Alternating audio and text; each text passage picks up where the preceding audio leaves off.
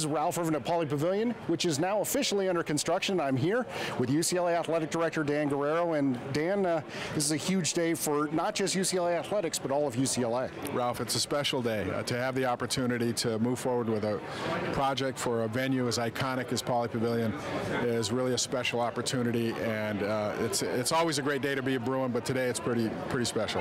And to see the building that is going to come into this space that's going to take the same structure but be totally different. Well, that's what's so neat about this project. We're able to preserve the integrity of the past, the legacy, the tradition, everything that this venue has stood for, and move it into the 21st century. Not everyone has the opportunity to do something like that.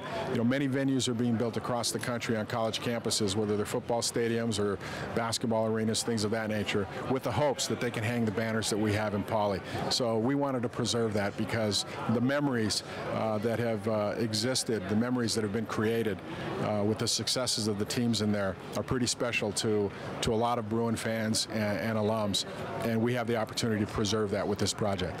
Well, when you talk about the banners, and really when you're talking about designing a building, the building needs to live up to those banner standards. No question. You know, when we talk about moving this facility in the 21st century, you know, it'll have the bells and whistles. It'll be a beautiful facility, a state-of-the-art facility, indicative of the excellence of our program and commensurate with the quality of our teams. Well, and I know one thing that people, they fear change. They, oh no, I want to stick with what I know is good. This is going to be something that every UCLA alum and fan is going to really enjoy and appreciate. Well, you know, it's hard right now, possibly for many of our fans to understand how great this will be. It'll be a spectacular venue.